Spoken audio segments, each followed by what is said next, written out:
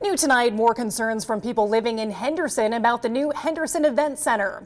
That'll replace the Henderson Pavilion and be the home of the Silver Knights, which is the Golden Knights AHL affiliate. If you take a look at this map here, green is where the free parking will be.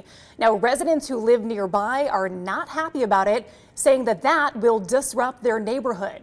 The city of Henderson responding, saying they understand the residents' concerns and are working with transportation experts to minimize the impact on the neighborhoods surrounding that event center.